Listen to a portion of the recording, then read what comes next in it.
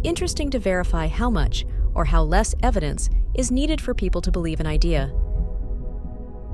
Superstition is often based on weak associations and could easily be classified as fantasy, but that does not stop many people from assenting a belief to a feeble idea. In our present times, we see all kinds of theories pop up about alternative realities that seem to have lost all connection to lived reality. Still, many tend to assent to belief to those theories based on suggestive and mostly biased evidence. As stated above, a belief instantiates a lively connection between an impression and the idea about that impression.